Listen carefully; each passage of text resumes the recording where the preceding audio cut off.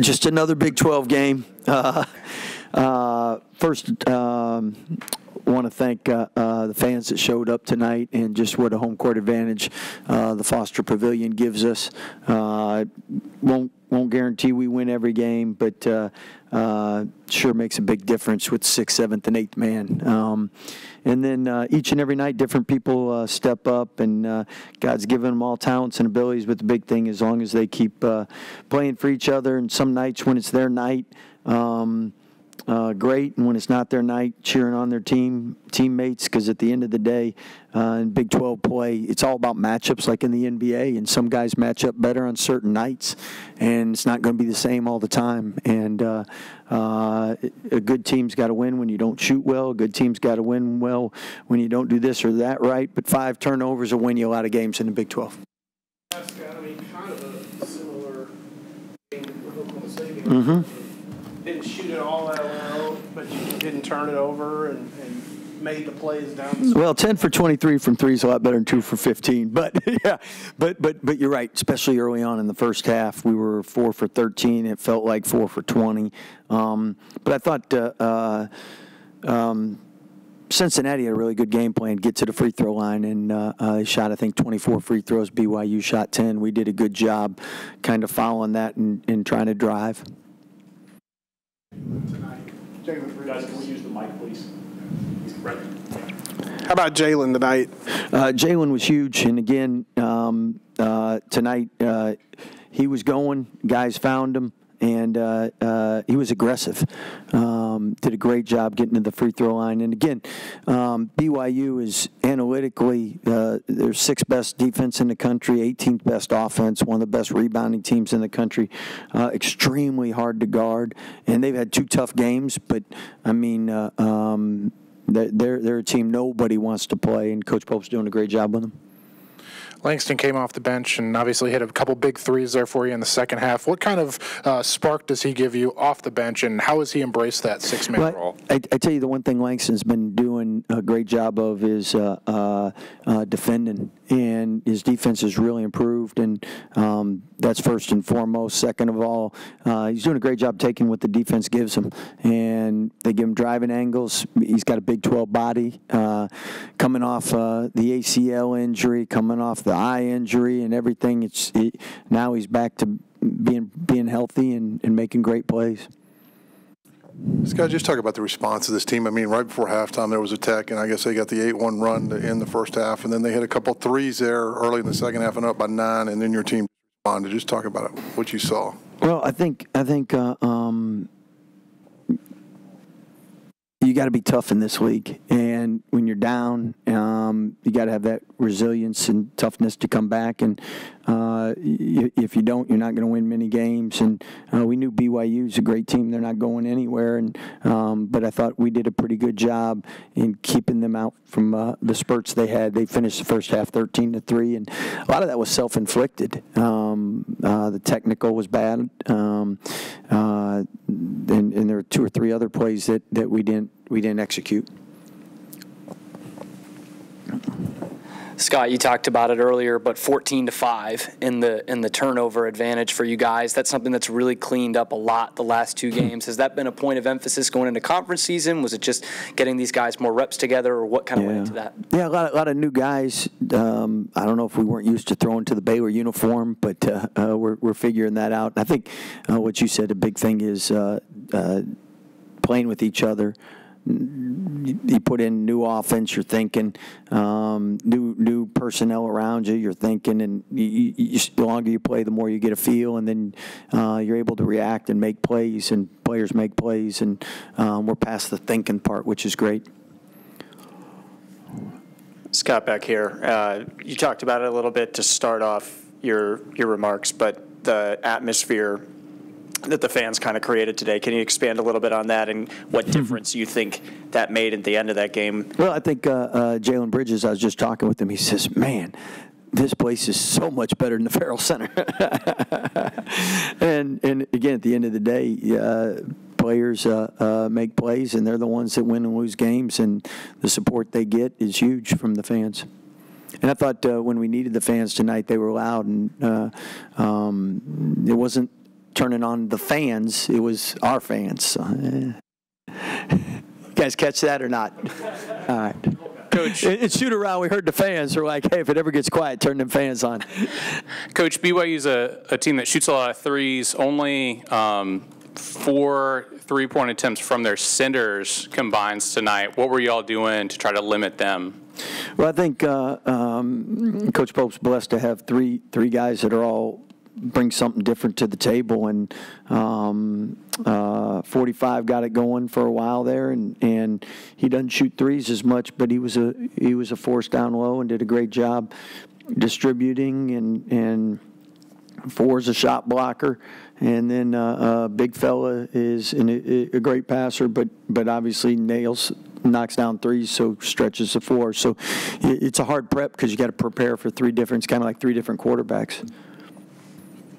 Hey, Coach, after the game, did Caleb have anything to say, like in the locker room, or maybe some of the other teammates say anything about that? Well, Caleb's so class. I mean, he's just one of those guys that everyone that met him at BYU, I know, enjoys him, and everyone met him and knows him at Baylor enjoys him. I mean, he was happy with the win, but he was also happy to see some familiar faces, and I know he's always cheering for BYU and wishing them the best because that's who he is. Hey, Coach, when, some of those calls don't go your way, it's part of the sport of basketball. What do you kind of tell your guys about keep your cool, there's a lot of game left, we have one job to do, and stick with that? Yeah, I tell them don't watch me. No. Try to control what you can control, and obviously I think our guys do a good job adjusting throughout the game, and they do a good job listening. Sometimes our game plans aren't perfect. We make adjustments, and they aren't perfect. But normally, players that listen have a chance to you see what officials are calling, what's working, and you adjust to that. And that's a strength of our team, rather than getting frustrated or getting taken out of their game. Jalen, you had it going tonight. I mean, were you just feeling it? I mean, were you trying to be more aggressive, or was it just kind of what the defense was giving?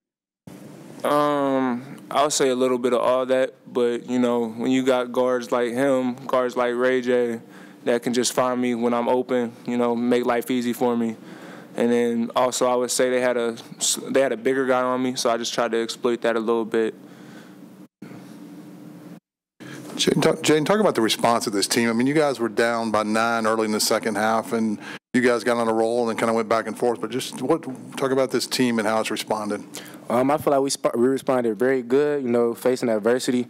And I feel like we just, knew that we knew the outcome. We knew we were just beating ourselves. We made self mistakes. And then, once we covered them, I feel like that's when we started taking the lead. And, it really just started with defense. Defense created our offense for us for sure. And Jalen, Coach Drew said you were a fan of the atmosphere tonight. Can you tell me what the atmosphere was like for you and how that helped you guys out as a team tonight? I mean, it's a blessing to have a brand new arena, brand new facility, and the fans brought it tonight. They brought the energy. Like when we went on our runs, it was like we couldn't even hear each other out there. We this close, we can't even hear each other. Yeah, so it's great to have home court advantage, especially in this league. Yeah. Jayden back here. Kind of talking about the impact that the guards made tonight. What did you see out of Langston and the impact that he made when he came on? I feel like Langston is just a great guy, a great guard in general. Just bringing that spark off the bench that we need, on the court, defense and offense, just hitting open shots, getting to the basket. Langston is just a great guy off the bench for us for sure. He very complete game he has for sure. Jayden, only 5 turnovers for you guys as a team, and obviously coming off a game at Oklahoma State where you had a low number as well. Mm-hmm. Has that just been you getting more comfortable with each other? Has it been something you've concentrated on? I feel like it's just, getting more comfortable. I feel like preseason, we got all the jitters out. We played tough teams, during scrimmages and everything. And, Coach Drew always emphasized on keeping 11 or less turnovers. So I feel like we just, take emphasis on that. And we've been doing a great job at taking care of the ball, this far this season for sure. Jalen, they beat y'all on a lot of backdoor cuts in the first half. What did y'all do to adjust to that? Because it seemed like they didn't get as many of those opportunities in the second half. I mean, it's kind of tough with a team like them that can shoot the ball the way they can, because your natural instinct is to want to deny them coming off screen so they don't get an open shot. So you overplay it, boom, they backdoor you. We just kind of try to stay under, and we went to a defense where we switched a little bit more. So. Kind of took them out of what they wanted to do. Yeah. Jayden, it was a tough night for Eve, at least on the stat sheet. What kind of stuff do you say to a young guy like that coming off of a game like this? Just based on being like a basketball, a human being in general, you're not perfect. So just look forward to the next game. We have a lot of basketball ahead of us. Every basketball player has games like this, where they just can't seem to get it going. But it's life and it's basketball, so it's all a part of the process and it's all a part of the journey for sure. Jalen, Langston hit some big shots for you guys again, as he's kind of done all season. How gratifying is it to see that from him, given all that he's been through? I mean, it's just amazing. We talked in our chapel today about perseverance, and I feel like Langston, there's nobody who embodies that more than Langston Love. Everything that he's gone through, even this offseason, he had an injury to his pec. Yeah. It was like he couldn't catch a break, and just to see him out there doing his thing, making shots, making big plays for us, it's amazing. And Jayden, shots haven't been falling for you that much recently, and it was the case for everyone really on Saturday. Mm-hmm. How does that, going into a game like this, how do you guys change your mentality offensively, or does it just keep plugging at it? It just stay confident. That's what me and my guys always talk about. Even the coaches always tell me stay confident, just keep shooting the ball and just keep trying to make the right play. So I feel like we just stay confident throughout this whole season, no matter what the outcome is, because it's life. You're going to miss shots, you're going to make shots. So everything happened for a reason. So we just move forward to the next game for sure. Jalen, what's the adjustment period for coming into the Foster? Y'all haven't been here very much. How's it feel to shoot? Are you used to kind of how everything looks and feels? I would say at this point we're kind of used to it, but against Cornell we definitely weren't. Just compared like the verticality of here compared to the Farrell Center, it's like two completely different venues. So I would say we've been in here a lot now, so I think we're a lot more used to it. What else? Appreciate y'all. Thank you.